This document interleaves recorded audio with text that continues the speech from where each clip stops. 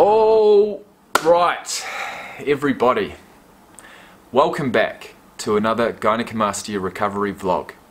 This is the 12-month recovery update, and I'm sorry it's taken this long, but I always wanted to bring you guys a final update, telling you, everything had healed properly, it was all over, I was done, and I was moving on. But fuck, man, I had this surgery back in November last year, November 29th. Today's date is November the 16th. Okay, so it's almost been 12 months. In 13 days, it would have been 12 months since I had my surgery. And, I mean, here it is. This is the results. But as you can see, there's still some discoloration there around the nipple. And if I pinch it, I can still feel a little bit of scar tissue. It's not completely soft. But what I will say on my left side is that this is completely soft. It's completely soft, it's completely healed, although there is still some discoloration around there. Don't ask me what's going on, don't ask me why it's still there, but all I do know, and what I can tell you, is that day by day, month by month, it has slowly but surely gotten better. The quicker you're here, the faster you go. That's why where I come from, the only thing we know is This scar tissue that I can grab was much bigger. And slowly but surely, I have been massaging it, probably like a few times a month. I'll grab it, I'll press it and sort of try and break it up a little bit with my fingers. Here we are. It's nearly 12 months. I have been to the gym today. One thing I'm disappointed at is the fact that I stopped going to the gym probably about 6 months ago. 2 months ago I started up again. I've just taken another 2 weeks off. Today was my first workout back, and so I've thought, you know what, today's the day I'm going to update you guys, because it's going to be a 12-month update, but truth be told, I'm not completely healed. So, but what I can say is that, I mean, when I had gyno, okay, I knew I had this shape in my chest. I knew I did, and I knew the nipple would be, slightly facing down, and if I do decide to continue building out my chest and make it bigger, that's only gonna, improve the look of it. So you're looking at my chest after a very, very sporadic 6 months of training, and pretty much not training for 6 months. So I've still managed to maintain a little bit of size, the shape is still there, and we can only go forward from here. So today, I'm here to just give you an update of what's been happening since the last one I made. I think I made the last one after about 5 months of recovery. Like I said, thankfully this side is completely soft and healed.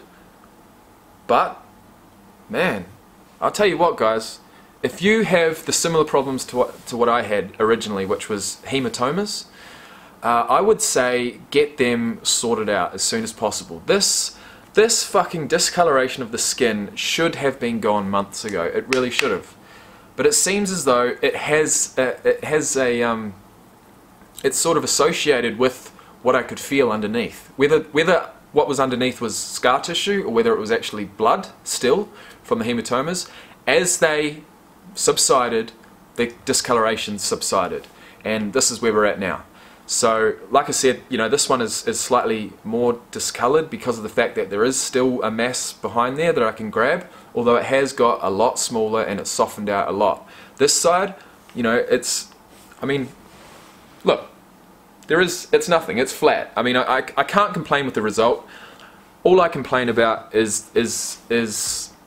the advice that I received from my surgeon within those first, 14 to 21 days, because what he should have told me was to get it cut open, get the blood out, shut it back up again, and the recovery would have been so much faster. It would have saved me so much hassle, and fuck, man, it was, brother, go and look at the videos, man. It was a fucking terrible recovery.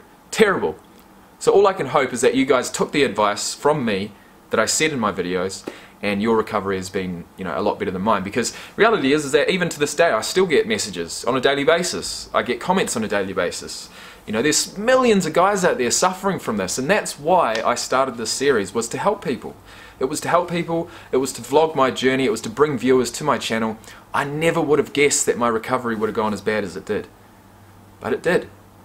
And look, I'll tell you another thing, don't try and get the stitches out yourself. Like, my stitches were in for 21 days, guys, because of the fact that the cuts weren't healed, and I wasn't prepared to fucking take those stitches out before they were healed.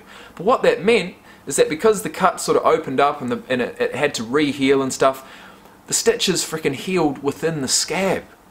So when I tried to take the stitches out, it was a terrible experience. And not only that, but I'd actually left 2 stitches inside.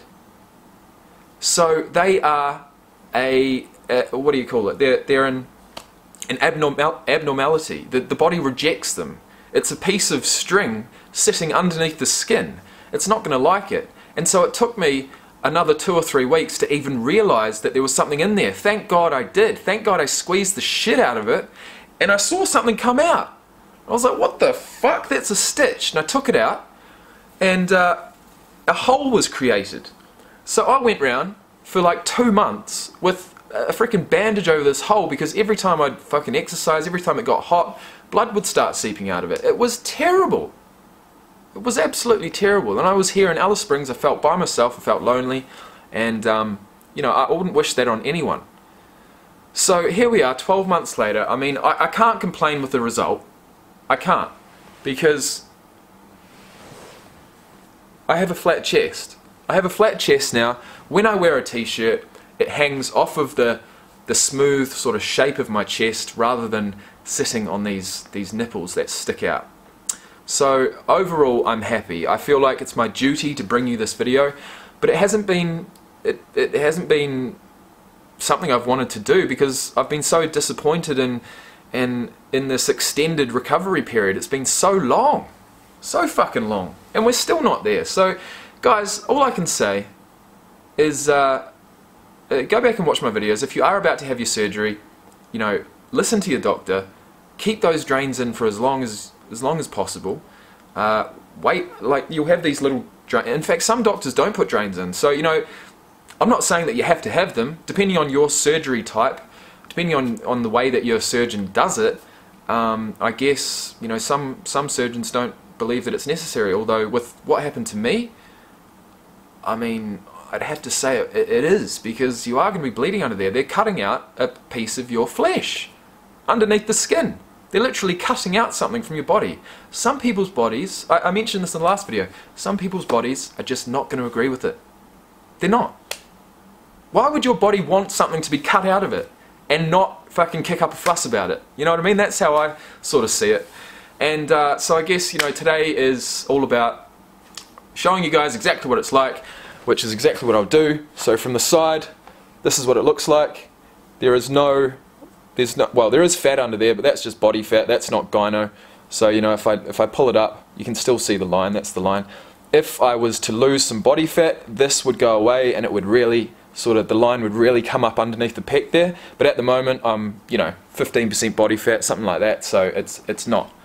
But if I tense it, I mean, you can see it. These lines that come up like that, they were faded out due to the gyno before. On this side, you know, it's pretty much the same. Before, you know, after 5 months, when I made my last video, there was still a significant amount of blood and scar tissue underneath there that I could grab.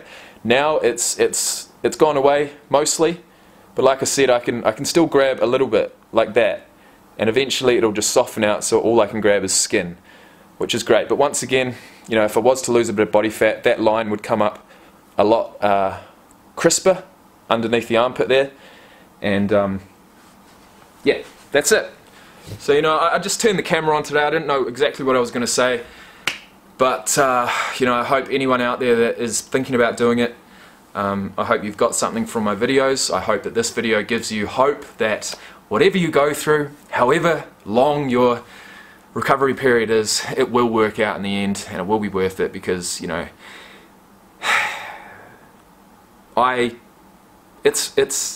yeah, actually, come to think of it, guys, I'm just having an epiphany right now. I have not worried about my nipples showing in my tops since I got the surgery. I don't worry about it anymore, guys. I literally do not. I've never, I don't twist my nipples before I do anything. I don't try and put black clothing on anymore. I don't think about it. And that's, man, come to think about it, that's great. You know, that's why I got the surgery. So I would not have to worry about it anymore. I went through 15 years of thinking about it every single day, and I don't think about it anymore. So I guess, regardless of how the recovery's gone, it was definitely worth it, guys. And I guess I just had to remind myself of that just then. So yeah, here we are. This is what I'm looking like right now. Like I said, I had 6 months off training, very sporadic, very, you know, my priorities changed. I had a child. She was born in February, and yeah, but I'm happy to say I am back in the gym, so I can only get bigger and better from here, and that's exactly what I'm going to try and do. So guys, this may be the final video of the series. This is going to be called my gynecomastia surgery 12 months after, or no, this is going to be called, what was it called? What was the original videos called? I think it was Gynecomastia recovery. My gyno surgery recovery. I can't even remember what it was called. I'm going to have to go look at the playlist. But guys, I'm just here to let you guys know how it is. And you like that? I do, because I couldn't do that before. There was no line here. This was way out like this, and this was way out like this, and I would never have been able to do that. So peace out, everybody. Have a great day. It's not about vanity. This is about getting through an issue that I'd had since 12 years old. I'd went through so much fucking shit. But I tell you what, once you leave high school, it stops. No one gives a fuck.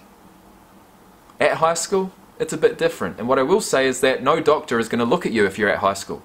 Because the reality is that it can go away by itself. And I would recommend you to give it that chance. And I would also recommend you to get in good shape, try and build your chest through some press-ups, or get in the gym, start doing some bench press, some cable flies, try and build that chest, really see what you're working with, get lean enough so that you can have somewhat of a line underneath here, and then you'll see what you're working with, and then you'll finally really see if you've got gynecomastia or not.